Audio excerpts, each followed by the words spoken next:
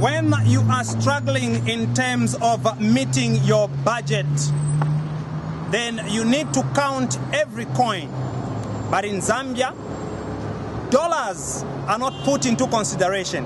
42 million US dollars was spent in procuring fire tenders. This has incensed and brought mixed feelings from different stakeholders. 6 people were arrested on the 29th of September for protesting over the procurement of fire tenders. Wanted to express their displeasure during the day when the Minister of Finance was presenting his budget. Of course, explanation had been given coming from the local government minister, who says the procedure was followed. The Minister of Finance, in his budget, called for restructuring of ZPPA Act, which Nkana Member of Parliament Alexander Chiteme also echoed. Is an oversight body that we created through an act of parliament in this house to have an oversight over procurement. So if the only power that they have is to go back into parliament, replace, repeal, or amend the ZPPA Act, give it more teeth per se. That's the only thing they can do. Otherwise, whatever it is that they are claiming that they are going to do is a sheer waste of time and resources, and I say that again. Okay. Now, the ZPPA director, who is supposed to be at the center of this, having knowledge about what transpired, said he doesn't know. It is the Minister of Local Government that should have details about the procurement of 42 fire tenders at 42 million US dollars. No, we never procured those tenders. For your information, ZPPA is now a regulatory institution. We regulate public procurement. Any procurement transaction are now carried out by procurement entities. And with regard to the fire tenders, the Ministry of Local Government did procure those fire tenders, and they used a competitive process to achieve money for money. I think the issue is that, was it justified to spend that kind of money?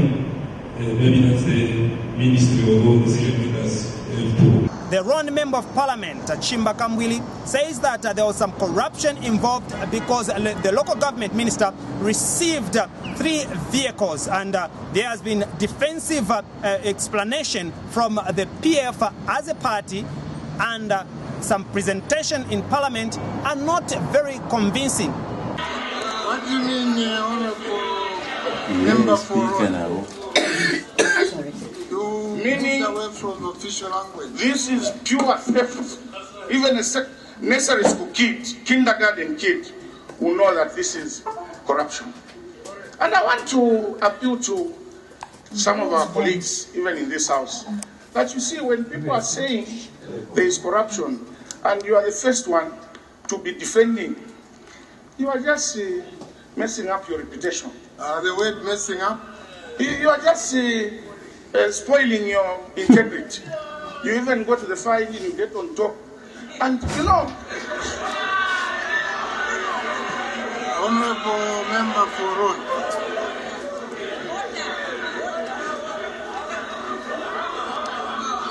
Let's avoid debating ourselves. Thank you, Mr. Speaker. Last night I was listening to the justification of the cost of the fire engine by a regional fire manager for Lusaka. He says, yes, this fire engine can cost 1 million. It has got 4 cylinders, oxygen cylinders, and 1 cylinder costs 20,000 kwacha. Multiply 20,000 by 4. He doesn't even know what 20,000 by 4 is. Then he goes, it has even got 4 axes. You can even see that the man has just been told what to say, but he doesn't even know what he's talking about.